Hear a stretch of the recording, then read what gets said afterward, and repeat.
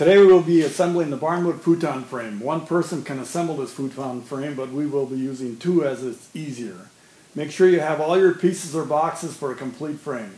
You should have one box with a left arm, one box with a right arm, one box with a front Barnwood spreader including hardware, and one box with a back section, seat section, back flat spreader, and return mechanisms. Unpackage all the pieces and keep each of the box contents separate. In the hardware bag, you should have one set of instructions, 4 barrel nuts, 6 4 3/4 inch bolts, 2 3 1/4 inch clevis pins, 2 2 3/4 inch clevis pins, 4 hairpins, 10 washers, 2 wood stops, 4 1 5/8 inch screws, 1 Allen wrench, and 6 wooden flush plugs.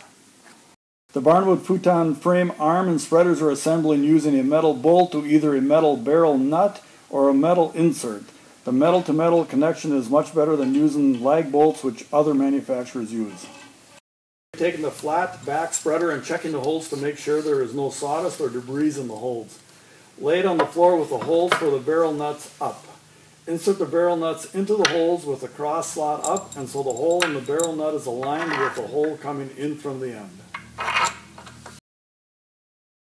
We will now attach the back spreader to the back of the arms, which are machined flat. The front of the arm has the round hole mortised in it. Carefully turn the flat back spreader up on edge so the rounded over edges are on the top and the barrel nuts are to the inside of the frame. Then lift the spreader and align it so the 4 bolts can easily go into the spreader. With the Allen wrench, start the bolts into the barrel nut at a couple of turns. If by chance the barrel nut turns so the bolt will not start, you might have to take a screwdriver and turn the barrel nut using the slot to realign it. Don't tighten the bolts completely. It's important to keep everything loose until the very end. Spread the arms apart so the Barnwood front spreader will fit in between. Lift the Barnwood spreader and insert the tenon into the mortised hole in the front of the arm, pushing the arms together. Take the 2 remaining bolts and start them from the outside going into the spreader. Don't tighten these bolts.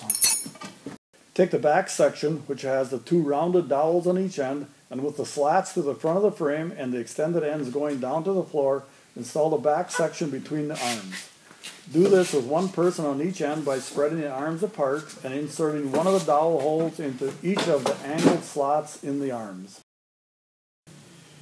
You'll notice that each slat is glued and screwed into place. No staples will be found in any of our futons. Now you can tighten the bolts with the Allen wrench as snug as possible. We will now install the return mechanisms on the seat section. Place the seat section on the floor, on edge with the slats away from you and the holes in the ends toward the floor. Put a washer on the shorter clevis pin, then put the clevis pin through the hole in the return mechanism from the side opposite the little dowel. Place another washer on the clevis pin tight against the return mechanism. Take the clevis pin, washers, and return mechanism that you have put together and install it onto the seat section with the clevis pin going through the top hole in the end of the seat section from the outside going to the inside. Put another washer on the end of the clevis pin and insert a hairpin through the hole in the end of the clevis pin. Do the same on the other end of the seat section. In the full upright position. Now position the seat with the slats facing up and the pivot holes to the rear between the extended ends of the back section. Align the holes at the end of the back section with the holes at the end of the seat section. Insert the longer clevis pin from the outside of the frame to the inside of the frame.